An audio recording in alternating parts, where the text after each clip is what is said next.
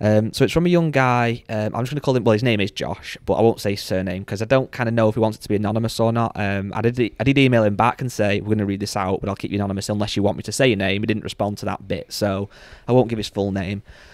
But it's really short and snappy. But I think it's something that a lot of people will hopefully benefit from. So it says, becoming a tour pro, dear Rick. I recently turned 16 and I'm currently playing off an 11 handicap and I aspire to become a tour pro. I know that being off an 11 handicap at 16 will make a lot of people immediately say that there's no way of becoming a tour pro, but I've set a goal to become a 3 handicap by October the 1st. The weakest part of my game is within 100 yards, pitching, chipping and putting. How do I improve this? How do I get down to 3? And any tips on drills, etc. would really help. So I was thinking initially, your massive forte is tips, drills, etc. from 100 yards and in. I want to cover that first.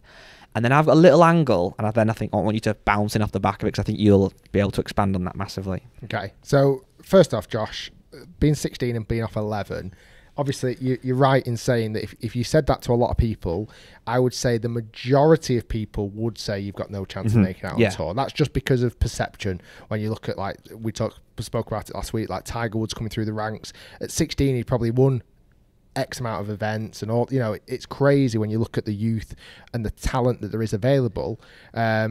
So we'll break it down into the short game first. I think that one of the big things when you're practicing short game and working on 100 yards and in, you've got to make it very much pressure based. So you look at someone like Francesco Molinari, who had a really interesting weekend.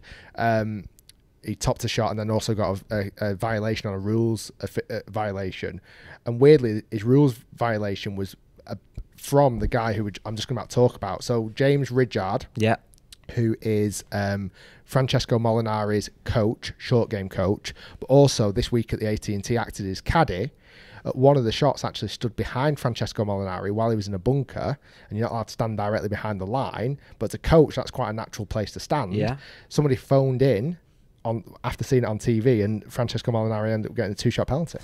But either way, why I bring that subject up, because I find it really interesting. Whenever I see those two working together, share a bit on social media, it's always really game based and always really pushing the idea of difficulty level.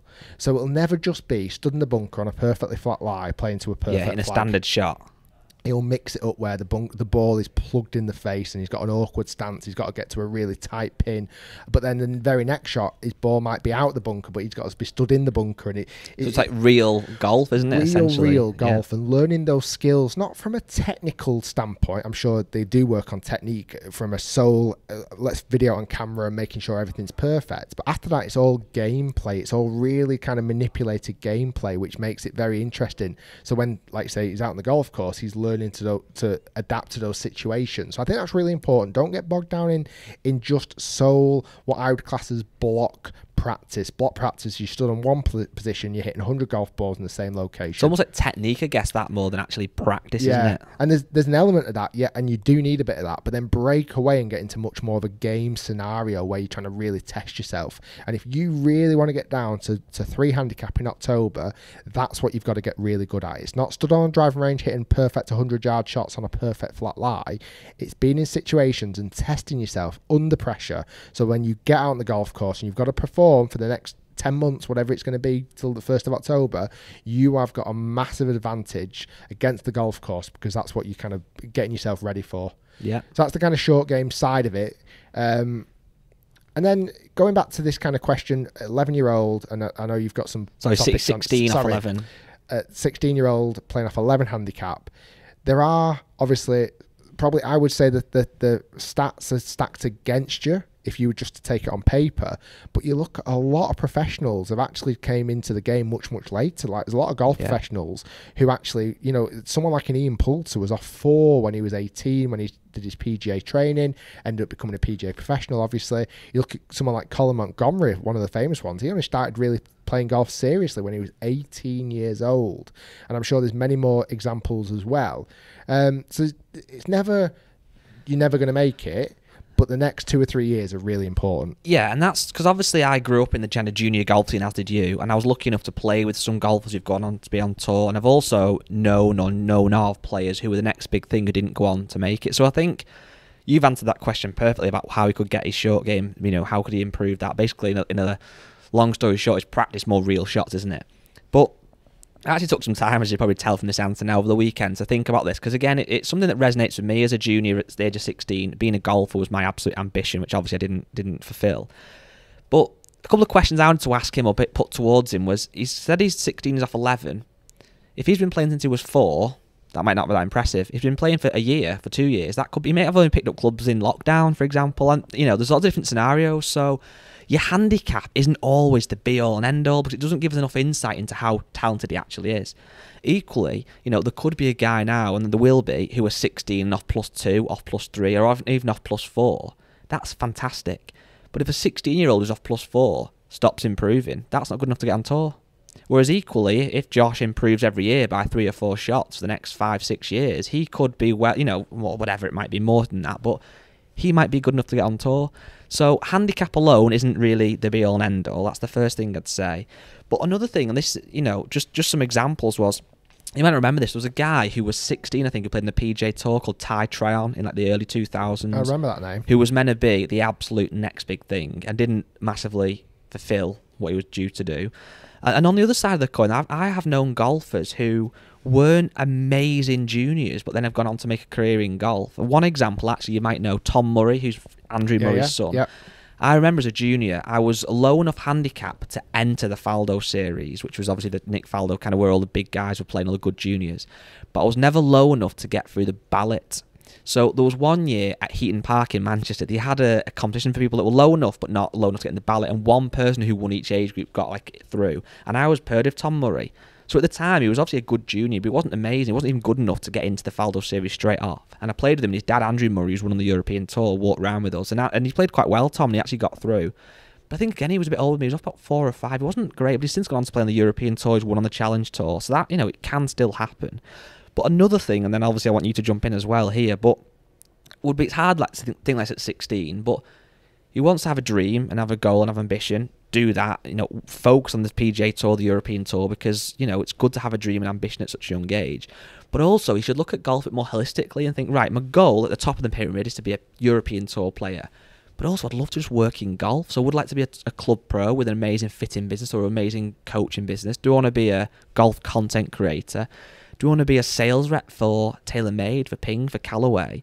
So don't just see it that it's either that or nothing. There's other avenues in golf that could be an amazing career, and I'd like to think I'm lucky enough to have done that. I wanted to be a player. I was nowhere near good enough, but now work in golf. And then lastly on this, and this is again, it's quite hard to think about when you're only 16, but if he's 11 handicap at 16, he's a very good player.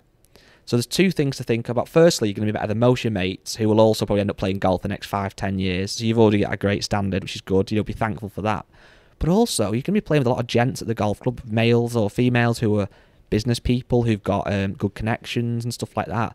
So we should also think about, and again, it's hard, but just learning from adults, social skills, conversation skills, he might leave school and get offered a job by an amazing guy at his golf club who's a businessman because he knows how much of a nice lad he is and stuff. So there's a lot of other benefits of being a good junior golfer than having to get on tour or not.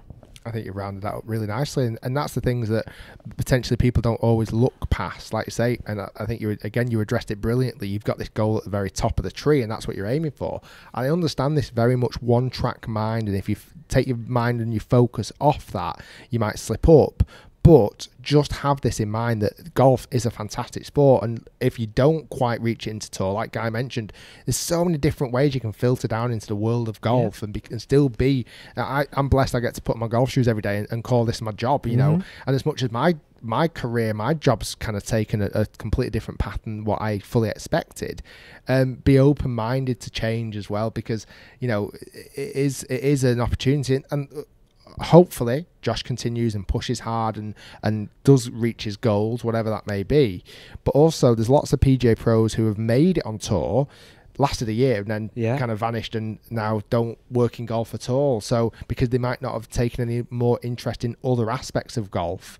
So I think sometimes when tour players don't get on tour, I've seen it loads of times before, they almost look down on teaching people. They don't see it as their job. It's like, oh, I have to now go and teach somebody. where if you actually almost create a passion for that in the background, if you don't make it on tour, at least you can jump out and go, well, I've still got a passion in this. Yeah. I actually really like helping, golfers get better in whatever that way that may be. So yeah, think of it, Josh, and hopefully you'll remember this chat from the Rich Shiels Golf Show podcast, and when you pick up that green jacket, you'll give us a little name drop. Exactly. And that's the thing, though, there's also, as I said earlier, there's a lot of exciting jobs in golf. Every brand's got salespeople, marketing people, custom fitters, people that work in the R&D teams in the States. People like Chris Trott works for TaylorMade, who's literally, his job is to literally work with Rory and Dustin Johnson and build golf clubs for them. So, but ultimately, without being rude, all these people we're mentioning are all essentially failed tour pros. We all wanted to be tour pros, didn't we? None of us have done it, or very few of us have done it. So, yeah. Should we get on to the main course?